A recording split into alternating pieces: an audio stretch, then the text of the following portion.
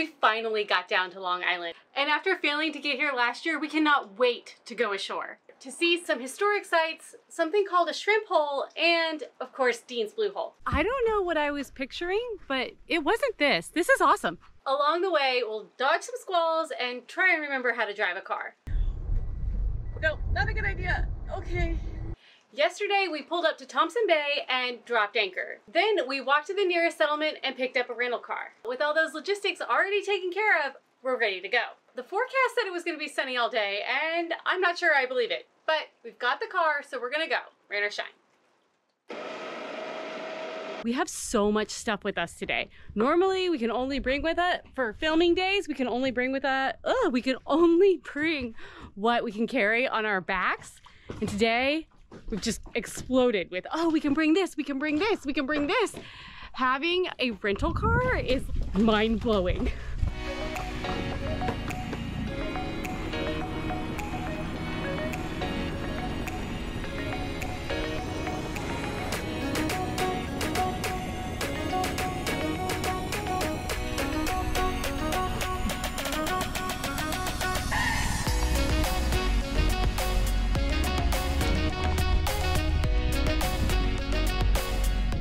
I feel like we have enough stuff that we could possibly like move into this car, but it's okay. It's better to be over prepared than under.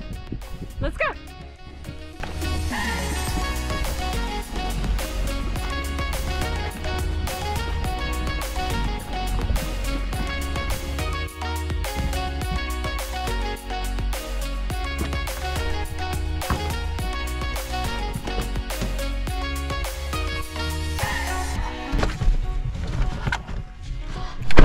Roll. So this rental car won't stop beeping at us. The low tire pressure sensor seems to be going off and it's beeping at us. Won't stop. So first order of business is to find a place where we can pump up these tires a little bit and make the incessant beeping go away.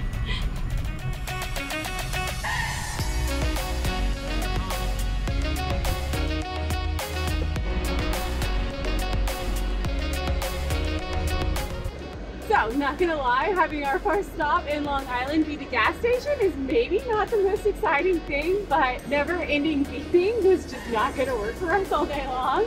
Fortunately, we found the air pump, but there's no like gauge, meter, reader anywhere. You need a gauge?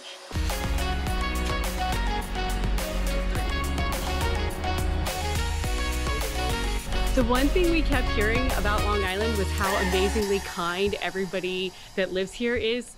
And I have to say, within a couple of seconds of us needing help, somebody pulls right up and offers us a gauge. So the way these things work is it has to roll in order for it to re-gauge itself. So we're gonna put up with the beeping for a few minutes and see what happens.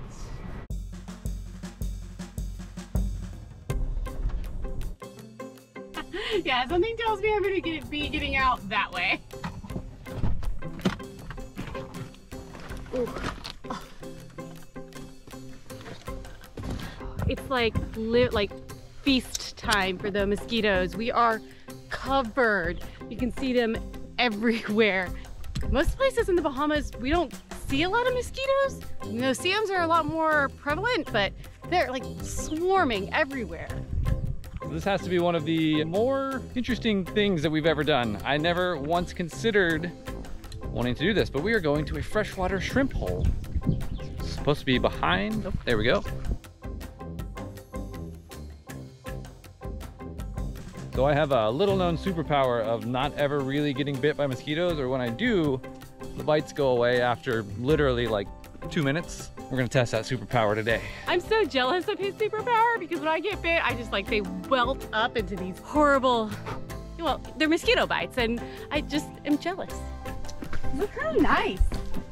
Where are we going? I have no idea. We heard from a couple of other boaters that this was a fun thing to do. We did absolutely zero research ourselves. I wasn't expecting a walk this long to get to the shrimp hole, so I have no idea where we're going. This trail is actually quite lovely. You can hear all sorts of little birds and creatures running around. It's very peaceful. After all morning being connected to the phones and the devices, it's just kind of nice. No internet, just me and these birds. You guys, trail. I'm here. Of course, Charles. It's just kind of lovely.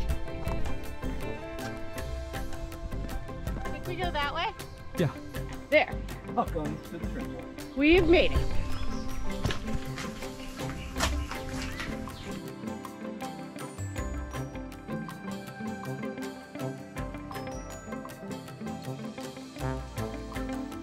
So cool.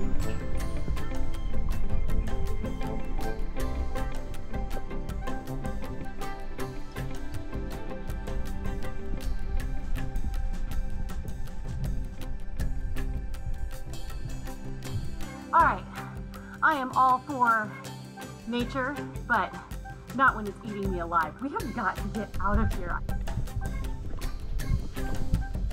There is so little information about this church online, and what is online is actually kind of confusing. They say that the Spanish started building it in the 1600s, but they also say that 100 pounds was donated in 1888 for its completion. And then they also say that it was completed in 1799. So the information is kind of everywhere, and I think that sometimes that's just how history goes in a place that's so remote. But it's an absolutely beautiful church, and the one thing that I could find that people pretty consistently agreed on was that it's the oldest church in all of the Bahamas, which makes it pretty special. Also, great craftsmanship. It still looks pretty good for how old it is.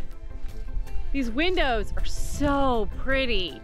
I doubt I'll be able to find any drawings or images about what it looked like at the time, but if you just use your imagination, you can tell this place was stunning.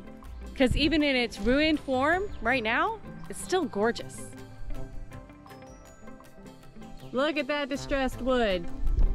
There are a lot of people in Atlanta that would pay a lot of money for some distressed, pretty looking wood like that. On to the next.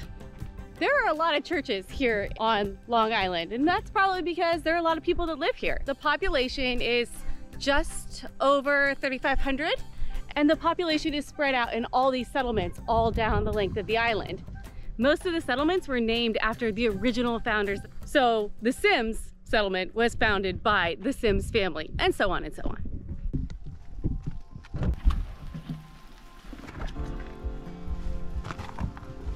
Oh my God! No! Eventually they'll land on me and we can kill them.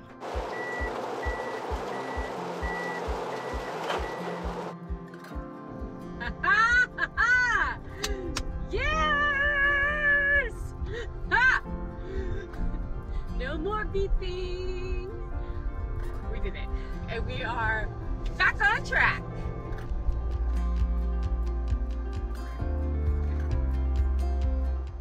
I just plugged in our next stop into maps, and it's 31 kilometers away. So that's why having a car is so beneficial today.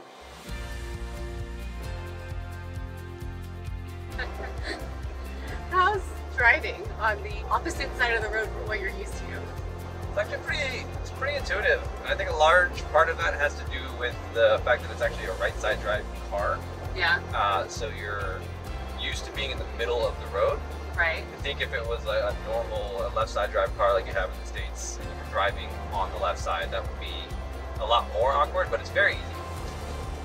So, like, I feel that you're like very confident over here with it, but like, because I'm not used to sitting on this side without a wheel, like I keep like freaking out. Like, because like, I feel very uncomfortable sitting on this side of the car and not having a wheel.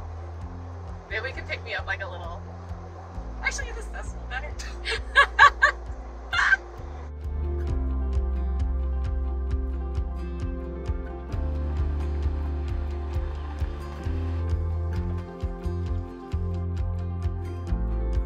Oh boy, there's some real history here.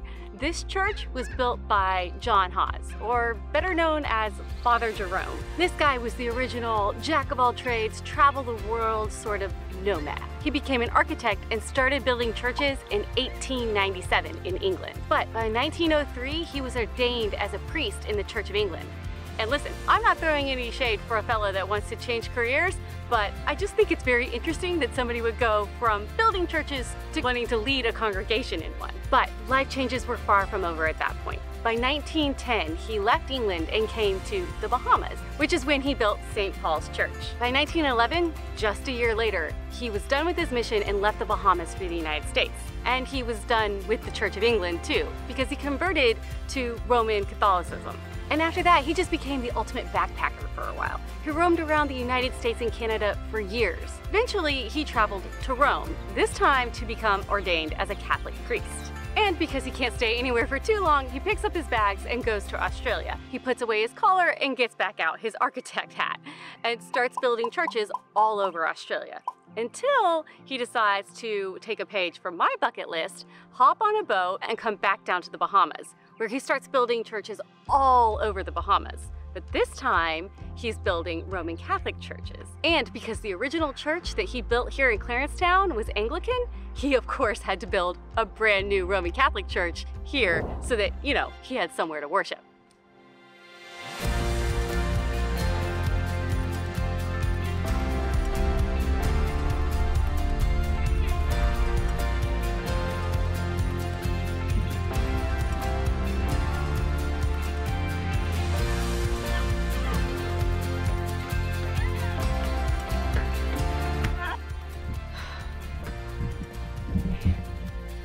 Steps feel good.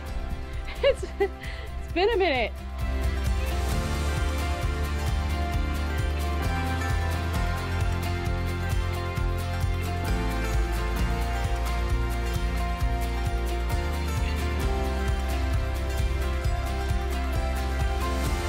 When most people change religion, they don't have to build themselves a whole new church, but our guy, Father Jerome, he was on it. You can certainly tell, built by the same guy. Oh yeah. Very similar structures with the style to match the church. I have a clear favorite out of the two of them. Do you? The Anglican one. Really? I think so. Wait, the Anglican one. Yeah, the red one. Yeah. Yes, me too. Hands down, I think it's prettier. I like the feel of the Anglican one more. I like that it has like a place of rest, a burial ground at the church. I like that there were flowers and it was like, just had more of like a welcoming kind of vibe to me. But that's just me. I don't know. I just liked it a heck of a lot more. That's all I gotta say. We are so hungry. So it's time to find something.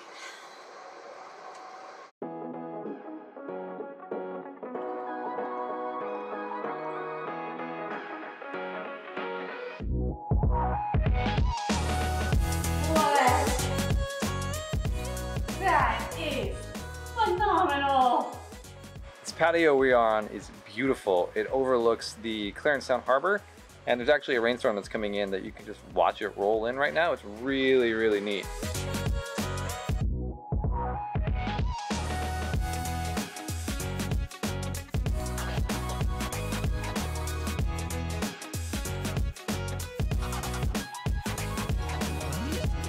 First of all, this is like the biggest taco that I have ever been served in a restaurant. Size is not the only thing it has going for it.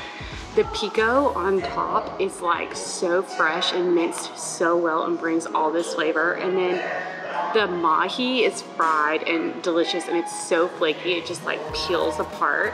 And then it's got this coleslaw tucked down in the bottom that adds some crunch and also a little creaminess. It just all comes together so well and it's so good. So good. Turn it off so I can start eating like a heathen.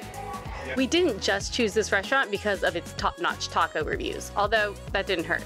Really wanted to come to Clarencetown, and we didn't think we were gonna have time to sail down here. Clarencetown is the capital of Long Island and had a population of 86 people in the 2010 census. It sits on the east side of the island, and therefore its Atlantic side shoreline is a lot rougher than where Leviosa sits on the west side. And we've never seen a more beautiful rainbow, so to say that we're glad we came would be a true understatement. Our next stop has a close time of 6 o'clock, so we are hightailing it out of Clarencetown to get to the grand finale, the big tamale, the finish, the thing, the reason that people go to Long Island.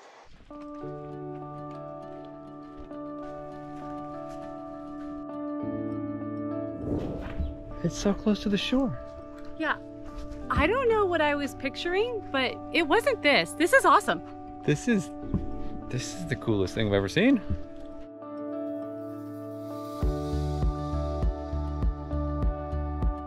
Drops off quick. Looks like it. All right, let's do this. Okay.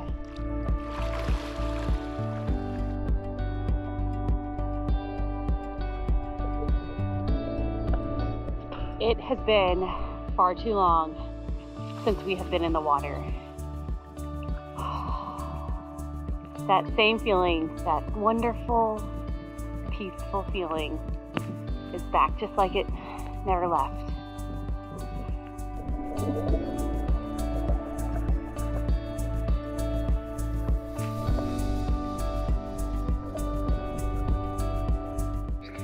I am in love with the way that these clouds are reflecting on this water. It's just so clear in here. Beautiful.